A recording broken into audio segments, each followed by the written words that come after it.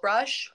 Obsessed with it. I just wanted to throw this in there because I'm talking about my morning routine. I don't have it with me because it's in the shower and it's soaking wet because I use it every day.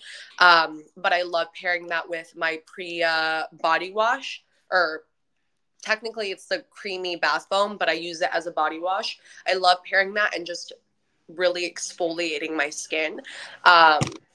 I tend to have drier skin, so it's nice to just get a little bit more moisture and exfoliation in. That it really helps work in like the moisturization.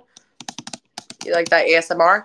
Moisturization of the Priya body wash. It honestly is incredible. It's one of my favorite products.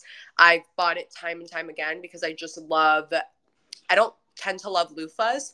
I like more of a brush. So it's nice when I'm like, before I'm like gonna fake tan or whatever, I love really exfoliating my skin and kind of getting it prepped even before I'm going to shave. Nice to exfoliate your skin and get it prepped. So this is just like one of my staple pieces. Like I said, I would show it to you in person, but it is soaking wet because I used it this morning. Should have mentally prepared for that, but these are the products I use every day. So this is the reality of the situation. But it's by Baudelaire.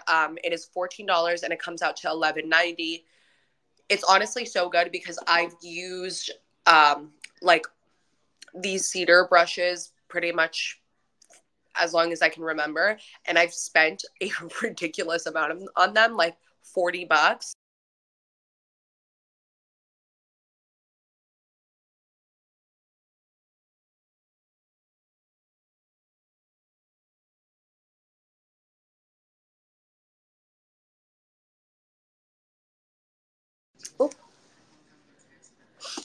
I have one of those wood caddies across my tub, so it just looks so pretty, like set there. Very aesthetically pleasing, very Instagrammable, so we love that.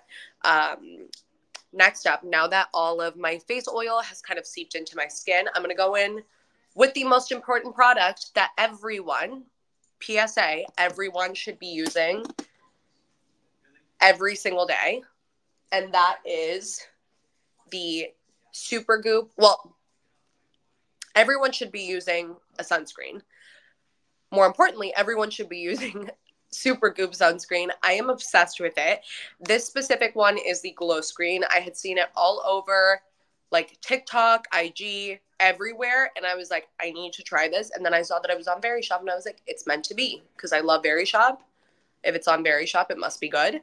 So obsessed with the sunscreen. So I'm gonna roll up my sleeves again and put this baby on. This one has SPF 40. It's a broad spectrum sunscreen. It's lightweight, pearlescent formula that hydrates the skin while acting as a luminous makeup gripping primer. So people love, one of the things that I noticed the most was people who wear makeup love this just because it adds like that glow from within.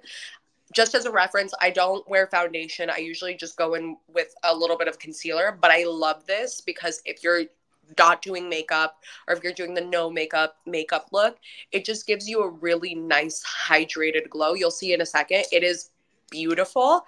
The formulation is amazing. I've been using Supergoop products for a couple of years now.